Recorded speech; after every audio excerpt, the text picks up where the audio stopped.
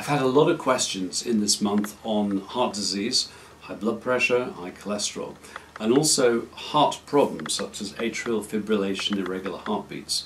Now, the heart muscle itself depends on magnesium, because magnesium makes all muscles fire or not. So it also affects blood pressure, because it affects the muscles and the arteries. So having 300 milligrams of magnesium a day supplemental is essential for anyone who has any heart-related problems. A good multivitamin will give you 150 milligrams, but that alone is not enough. Nor is just eating foods like green leafy veg, seeds, especially pumpkin seeds. All very good, but not enough. You need 300 milligrams of magnesium.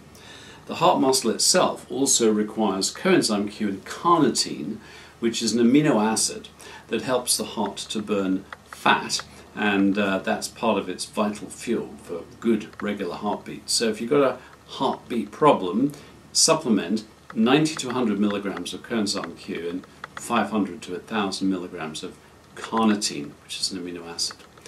Now, a real general for all heart problems is to eat a low GL diet, and the reason is that when you keep your blood sugar level even, your insulin is low, and insulin, if it's high, raises cholesterol, raises blood fats, and raises blood pressure. So number one is strict low GL diet. Magnesium lowers blood pressure. Vitamin C, 2 grams a day, also lowers blood pressure.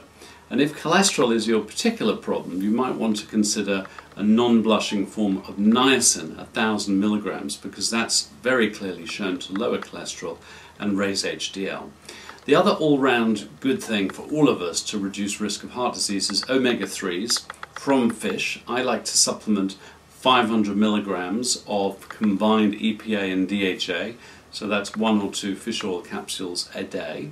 And I also eat oily fish 3 times a week. So, low GL diet, omega-3s, vitamin C, magnesium, these are the absolute basic points to keep your heart healthy, and always eat a low GL diet. If you want to find out more and go into a lot more detail, do read my book, Say No to Heart Disease.